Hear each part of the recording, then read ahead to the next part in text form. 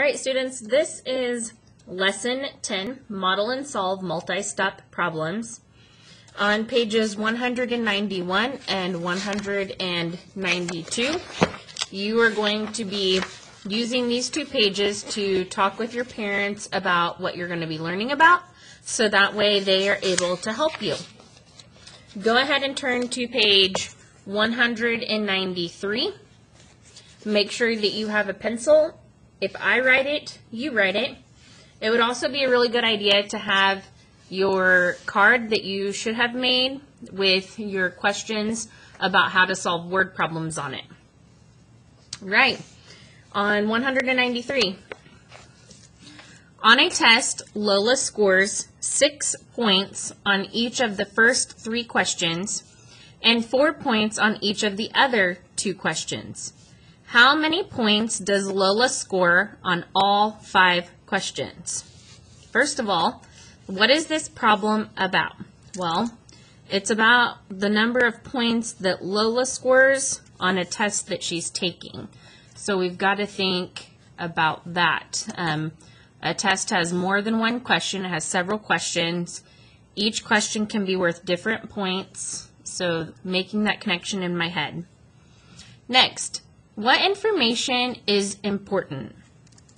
Well, it's important to know that she scored 6 points on the first 3 questions, okay? It's also important to know that she scored 4 points on the other 2 questions. So that means it's 3 questions here and 2 here. So that means it must have 5 questions. And it says that she scored 6 points on the first 3. And it says that she scored 4 points on the other 2. So these 2 she scored 4 points. So that information's important. And then what am I trying to find out? Well, I'm trying to find out how many points does Lola score on all 5 questions? So how many does she score on all of them? So if we were going to do something, how would we figure that out? Well, I've already started to make a model here because our last question is how can I draw a model to help me solve this problem? So if I turn this into a model, I could make a bar model. And then we would have 6 points, 6 points, 6 points, and then 4 and 4. So 6, 6, 6, 4, and 4. And then I need to find the total, which, I mean, that would be like our unknown number that goes right here. I can do this by adding them, so I could do 6 plus 6 plus 6, and then over here I could do 4 plus 4. I could also do 4 times 2, and over here I could do 6 times 3, because either way I'm going to get the same answer, right? So if I do 6 times 3, I should know that that is 18, and 4 times 2 is 8, but I'm not done just from doing that. I have to add 18 plus 8 together. 8 plus 8 is 16, and I carry my 1, and my total is 26 points. So 26 points. Okay? So that is one way. You could also solve this by just adding all of the numbers together, and that would also give you your answer. You can use the model. Whichever way is going to help you best is the way that you should use for yourself. Okay? Let's go ahead and turn to page 194. Okay. On 194, at the top, it says, explain how you found the number of points Lola scores on all 5 questions. Well, we made a model then used multiplication. Finally, we added. Okay? Right here, it shows where they made a model for that problem. So just like ours, the first 3 questions, she got 6. The last 2 questions, she got 4.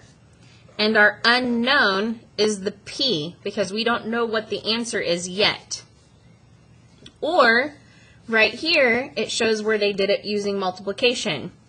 So there's 3 questions where she scored 6 points each, plus 2 questions where she scored 4 points each, and we still don't know the answer.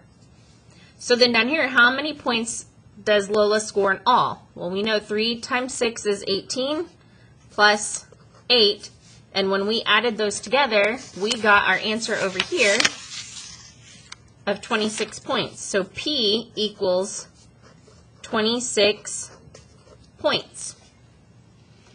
And then on number 3, it says, you can model, all right, let's get a little bit closer. You can model problems in different ways. Look at the bar model in problem 2A and your equation in problem 2B. What different equations could you write to represent this problem? Well, you could also, instead of multiplying the 4, since there's just 2 of them, we could add. So we could do the 3 times 6, and then we could just add 4 to that, and then add 4 to that again to get our answer. And that would be another way we could do it. All right, go ahead and turn to page 195. Okay.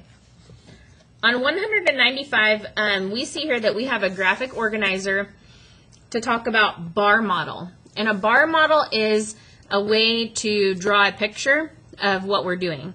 When you are solving word problems like the one we just did, I highly recommend always using a bar model to help you solve those problems, because if you do, then you're going to get it right. So some examples of bar models.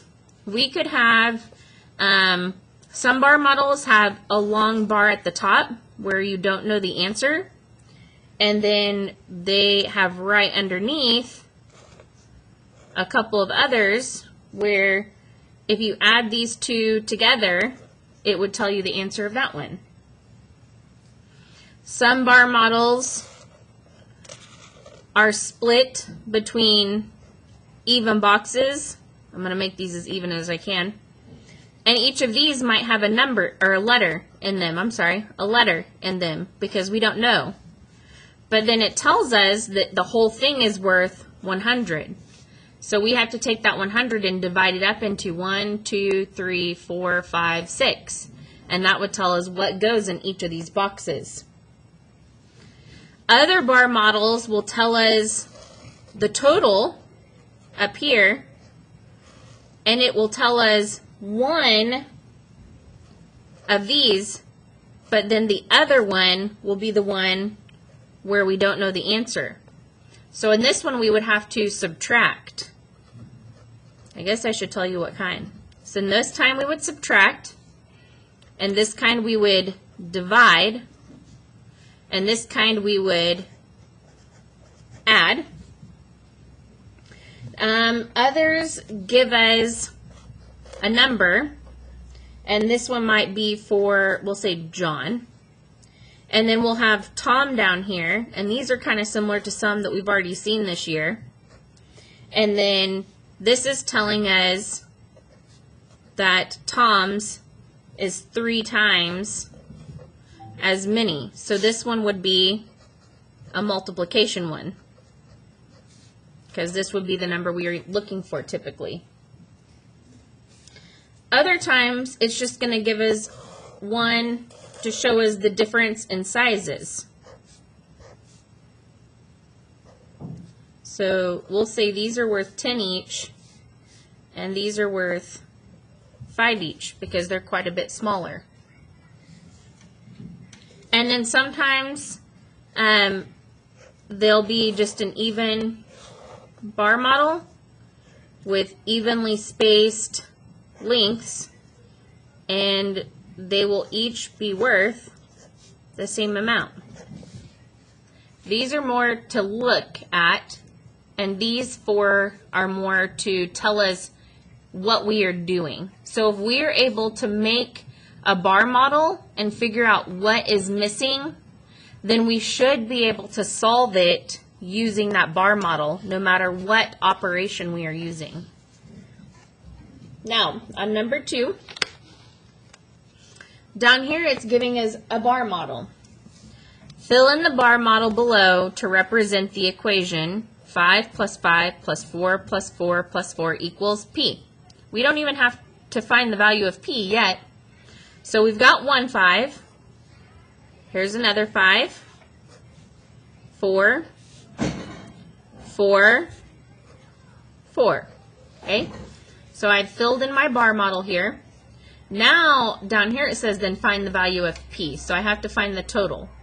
So I can do 5 times 2 plus 4 times 3.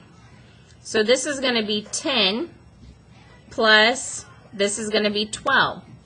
When I add 10 and 12 together, then I'm going to get 22, and that's my answer.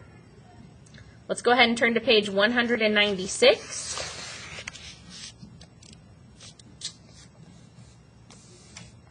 Okay, on page 196 at the top.